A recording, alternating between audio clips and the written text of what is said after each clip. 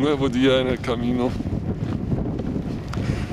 y el tiempo ha cambiado bastante. Parece que anoche llovió y yo saldré de la provincia de Barcelona hoy.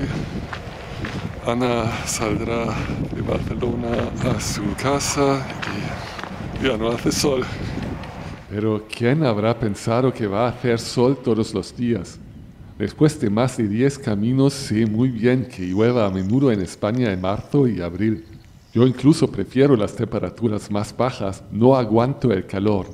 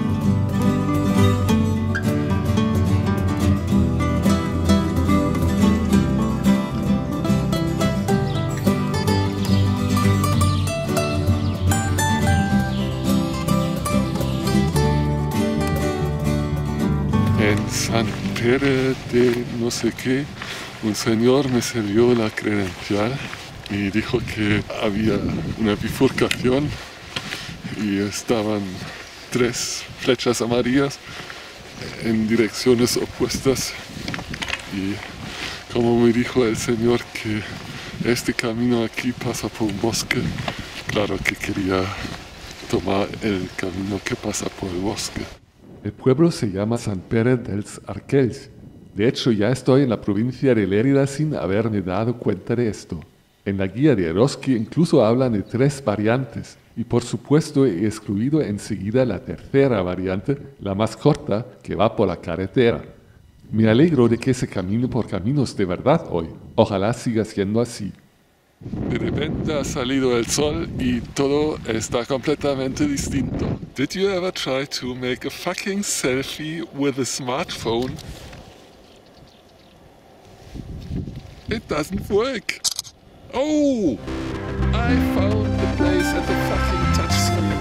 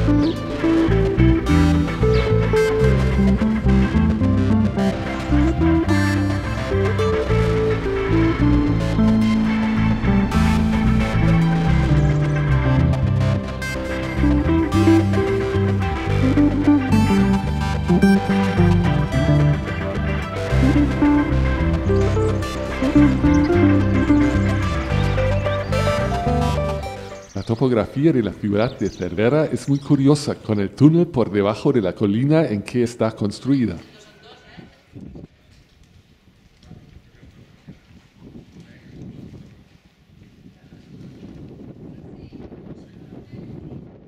La ciudad, que tiene ciervos en su escudo, fue sede de la Universidad de Barcelona por más de 100 años después de la Guerra de Sucesión Española y aún quedan colegios y otros edificios monumentales de aquella época.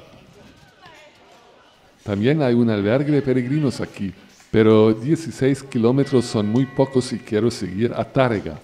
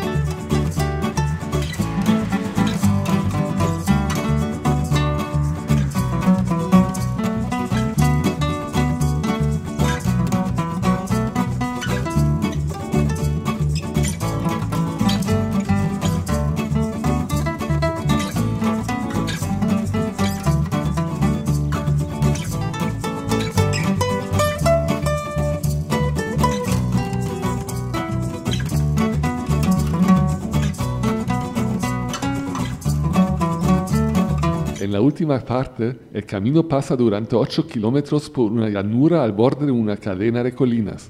A la izquierda se encuentran campos, a la derecha las colinas, y hay muy poca sombra. En verano, con mucho calor, debe ser un tramo difícil. Al menos no es por asfalto y tampoco hace tanto calor hoy.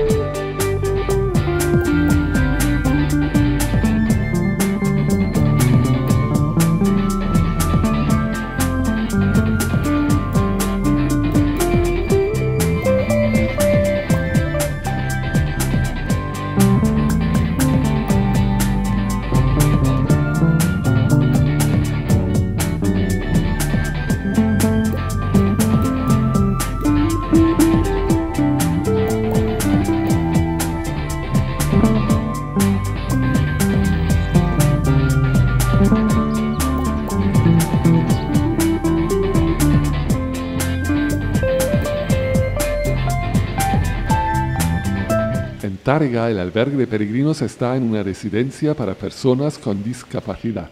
Es una habitación dentro del edificio y otra vez estoy solo.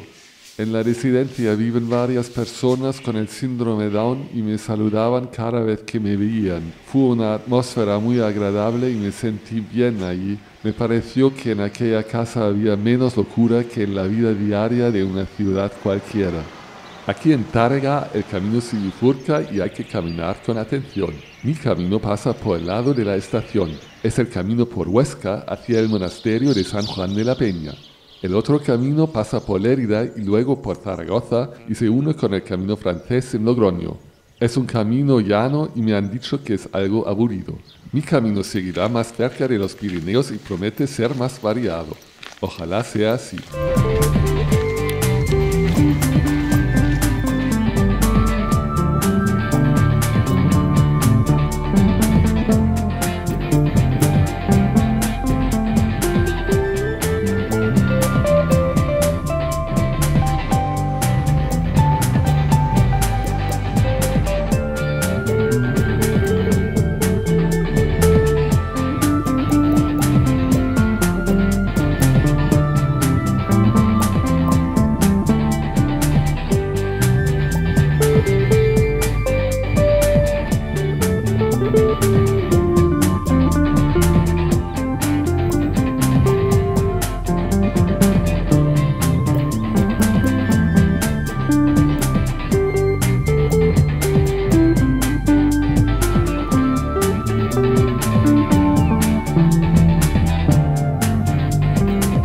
por casualidad que Ana y yo nos habíamos conocido en Montserrat. Actualmente ella no había querido ir a Barcelona sino a Lisboa.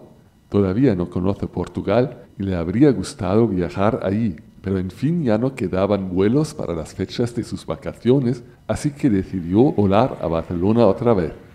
Le pregunté cuándo quería ir a Lisboa y si era posible vernos allí de nuevo, pero no me lo ha contestado.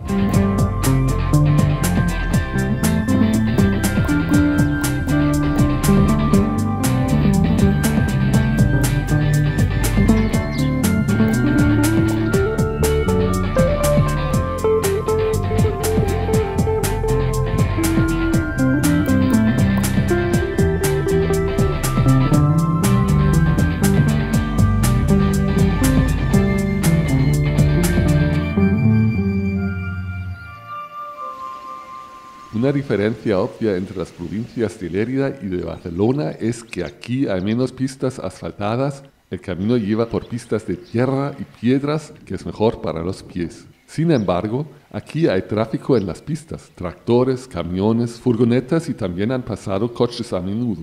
Hay pocos bares en los pueblos y casi nunca están abiertos. Todavía no he bebido ningún colacao, la mejor bebida del camino, aunque muchos peregrinos españoles digan que es bebida de niños chicos. Probablemente soy un niño grande, o cómo se explica que estoy en el camino otra vez.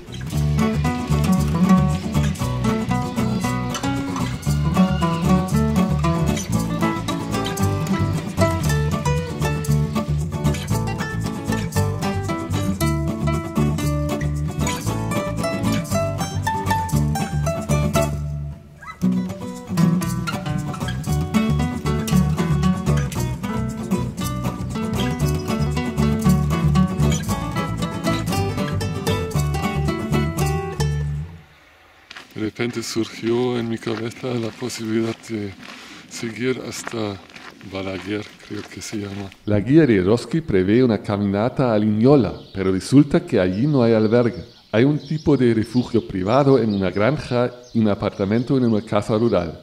El refugio privado está ocupado por jornaleros que trabajan en el campo y la responsable de la casa rural no me contesta el teléfono. Seguir caminando a Balaguer significaría 12 kilómetros más, una etapa de casi 35 kilómetros. Pero no hace mucho calor y tampoco llueve, así que ya está decidido.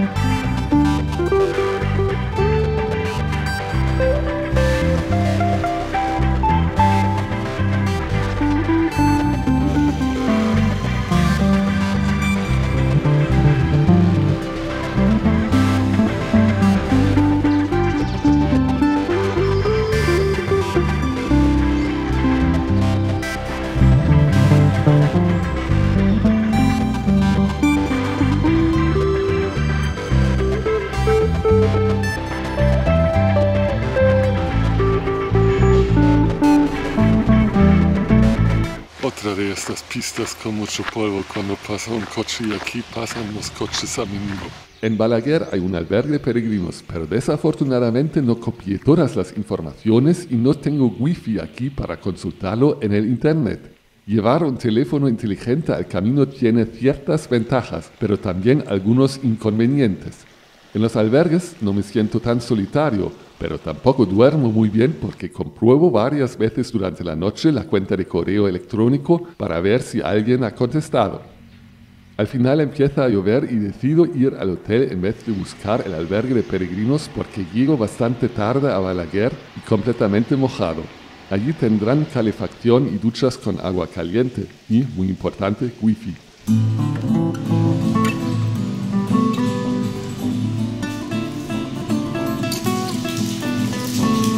Está lloviendo y no creo que grabe mucho hoy.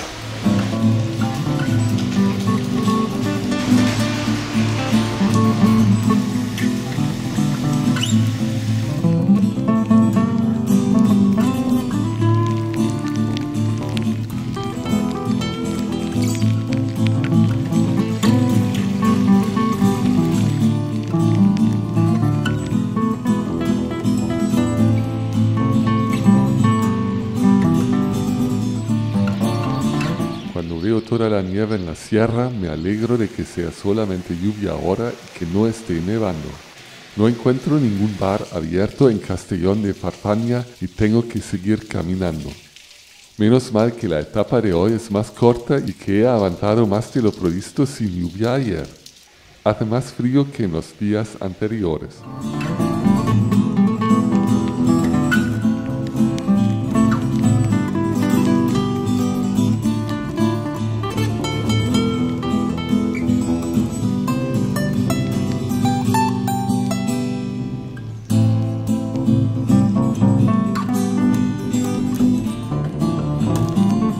Lluvia y más lluvia.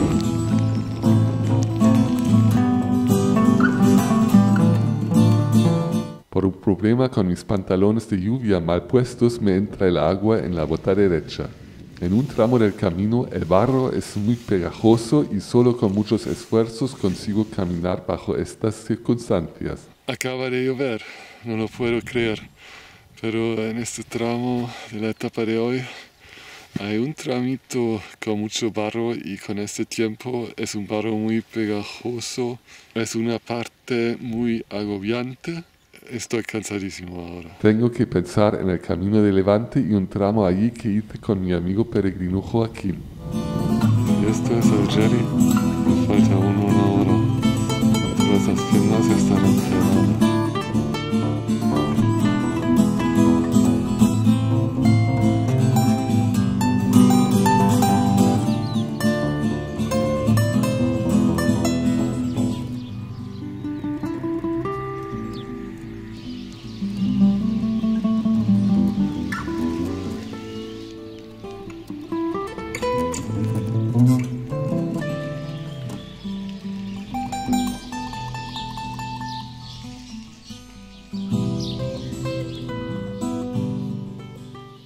El albergue de peregrinos de Algerri es un antiguo piso.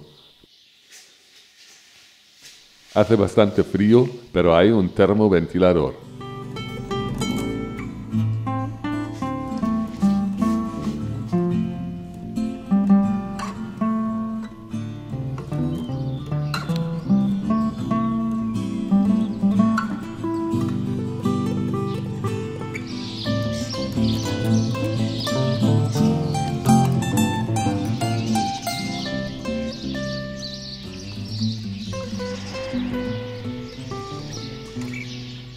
Por la tarde hago un paseo por Algerri, que es un pueblo muy bonito.